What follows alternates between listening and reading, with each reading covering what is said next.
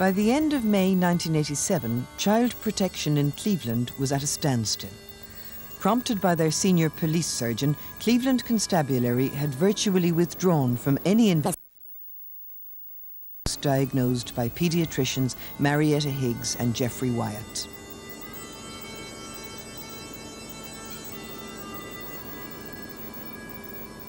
It produced complete stalemate, really. It meant that no matter how hard we tried in the social services department to gather evidence, to interview children, and no matter how hard police officers on the ground worked to the same end, and some of them still did, that at the end of the day we would still be left in the middle of a row between doctors.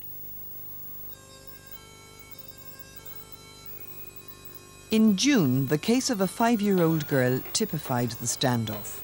The girl's father had served prison sentences for sexually abusing 3 other young girls. Dr. Higgs found unequivocal medical evidence of recent abuse. Almost immediately, the little girl, given the code letter II, described how her father repeatedly molested her. The child was living in the same household as a convicted offender. She had given a very clear disclosure. There were other worrying symptoms that she'd had. The mother believed her and could provide some supportive evidence. And there were medical findings. So in many ways, what more could any police officer or any other professional, for that matter, ever want? But because their police surgeon had warned them not to trust Dr. Higgs' diagnoses, Cleveland police refused to prosecute the girl's father, despite her clear disclosure to a police officer. She told me she had a poorly tuppence, which was caused by her father moving his fingers up and down inside. She stated that this had been going on for some time. In my opinion, there is no doubt he is responsible for this assault, but with the present policy, I was unable to charge him. If you don't have the police element in a multidisciplinary investigation, you can't do anything about the perpetrator. We had children here where we had no named abuser. We didn't know what we were protecting them from. Sometimes it meant taking them away from home simply because we had no idea who the perpetrator was. The result was an extraordinary increase in the numbers of children admitted to Middlesbrough General Hospital. My reaction to the numbers, the size of the problem that was being uncovered, it surprised me really, in that I thought this can't be true. But I was aware with a lot of the children that there had been ongoing concern for a long time about other problems, and I had to remind myself of that. The case of 3 children, 2 girls and a boy, later given the code letter X, was all too typical. Social services had been worried about them for more than a year when the eldest girl had what appeared to be an accident. It started by, we were lighting a fire in the backyard and my daughter was sat on a bench set that we had. And as the flames hit quite high level, she jumped and fell and hurt herself between the legs. The girl, who was then 5, was taken to Middlesbrough General Hospital. Casualty staff referred her to the paediatricians for a full examination. We were seen by Dr. Wyatt, and he told us that she'd been sexually abused. And he demanded that we go home and get the other 2 children and bring them. Dr. Wyatt's examination revealed evidence consistent with non-accidental injuries, as well as signs of anal and vaginal abuse. He told us he was going to get a second opinion, and he produced Dr. Higgs, who came up and examined the children and said exactly the same thing. He said the children were dirty, filthy, underweight, disgusting children. I was that angry. I pinned him up against the wall. It was really, I just couldn't believe it. Well, when parents react like that, it's very difficult for children to tell anybody what is actually happening to them. It places the children in a situation of impossible conflict, because almost whatever they do or say won't be accepted or believed by someone, which is why we tried to remove the children to a more neutral environment by admitting them onto a hospital ward where they would be able to talk over with someone neutral what had actually happened to them. But as the children bedded down on the hospital ward, their parents banded together to deny even the possibility of abuse. And in their local MP, they soon found a powerful champion. Was supported by Stuart Bell, MP for Middlesbrough, and it was brilliant. He was one hell of a man. Stuart Bell was extremely influential at that time because he had such a high profile in the media. He was everywhere. Whenever we wrote to him, he'd write straight back to us. He actually came and seen us. It was brilliant, absolutely brilliant.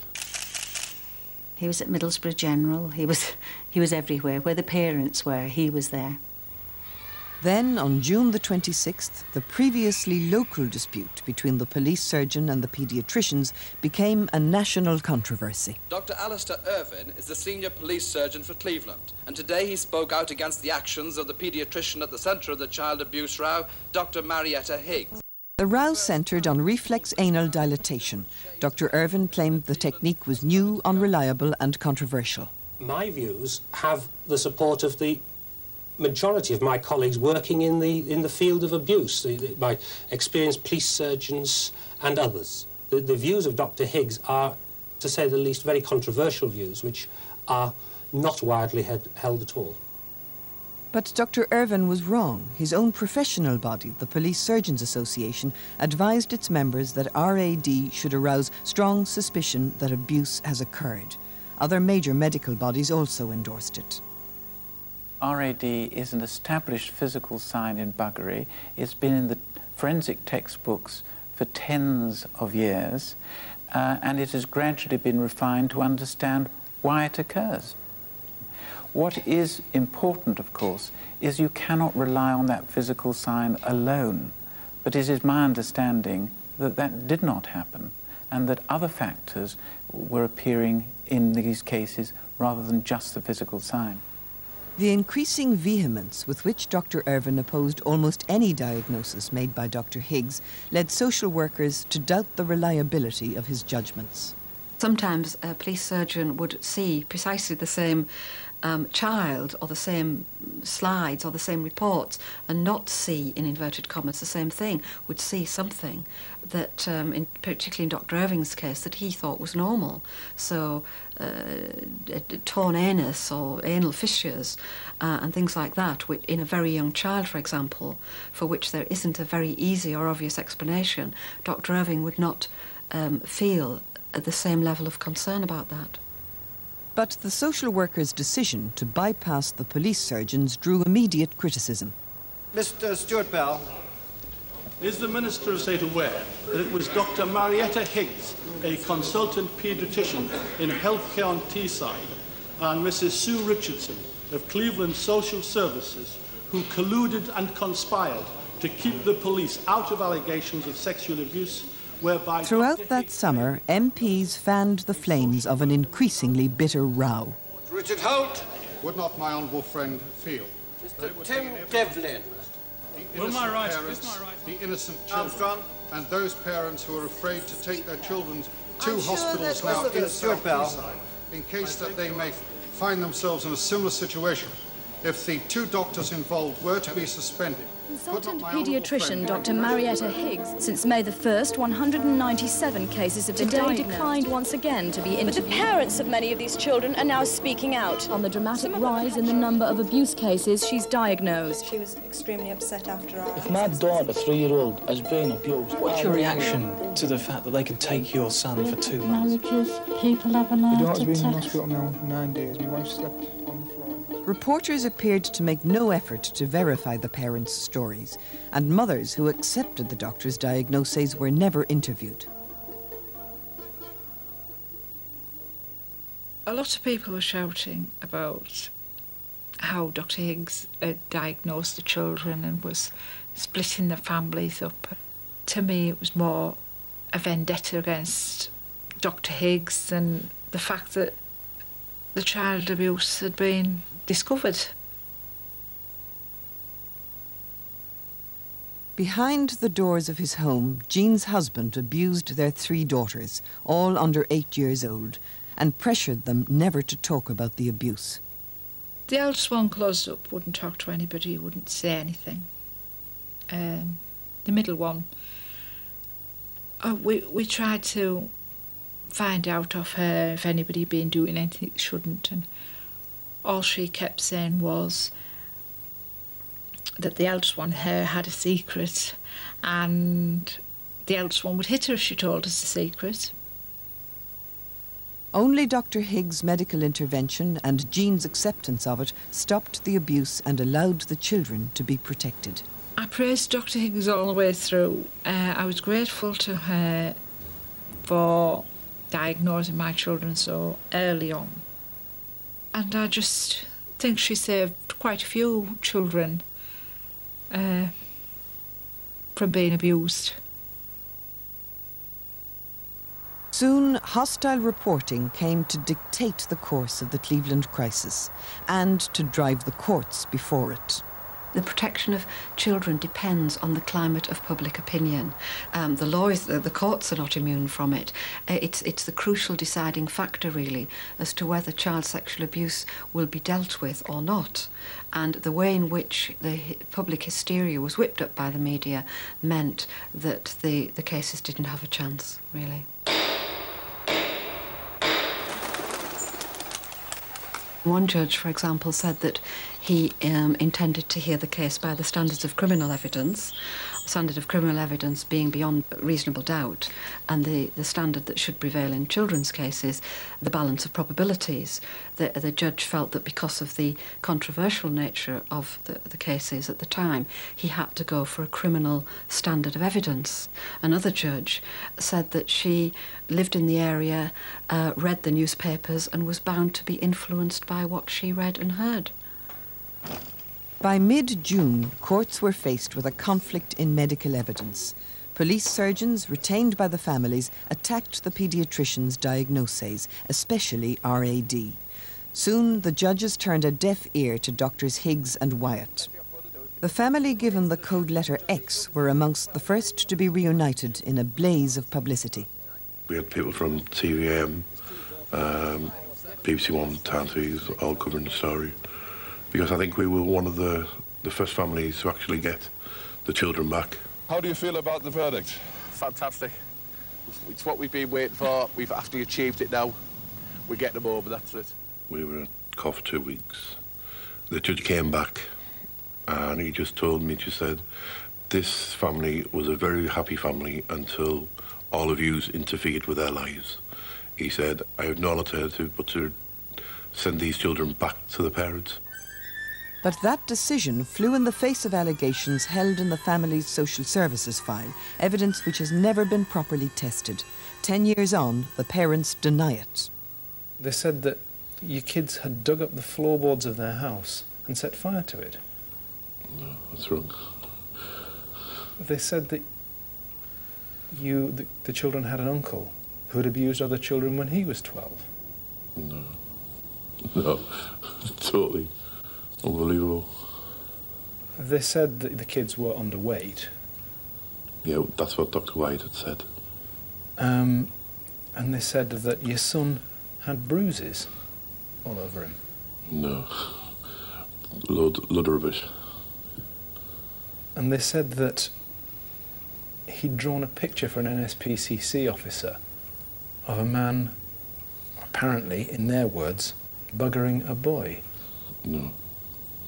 We loved the children, and there's no way we would do anything to them children whatsoever. Me, my family, anybody. Once the courts rejected the paediatrician's evidence, the County Council abandoned many of its cases, laying itself open to compensation claims even where the children had disclosed abuse. A situation developed where the cases either were proven or fell on the basis of medical evidence alone. Other supportive evidence, mainly which we held in the Social Services Department, started to be screened out. We would have had statements from the child, the social workers and child psychologists' evidence from interviewing, which were completely aside from the medical findings. Are you saying that evidence about children's safety was not presented to courts which subsequently returned those children. Yes, I am saying that very clearly. In some cases, evidence was not put in the court. In other cases, agreements were made between lawyers not to put the case to the court at all, particularly as the crisis developed latterly, that children were sent home subject to informal agreements or agreements between lawyers. The cases never even got as far as the court.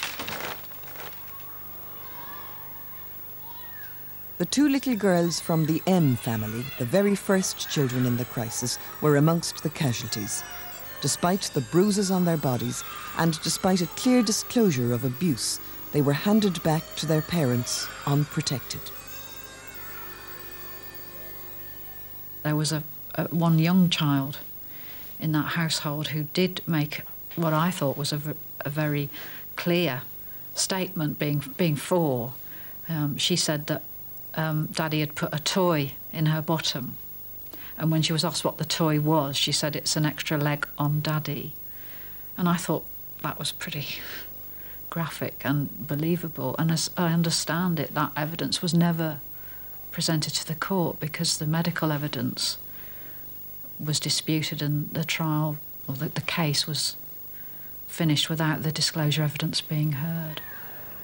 It was just the worst, I think the worst thing that ever happened to me was with all the concerns I had had. The sexual abuse in a way was unimportant. It seems a terrible thing to say, but that was just another worry.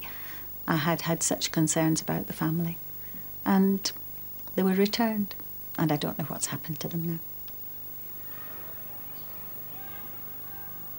The adult system let the children down in Cleveland and didn't protect them against what I believed was a real risk of abuse. And that was all a collective adult responsibility. It wasn't the children's fault, but the children were the ones that were punished.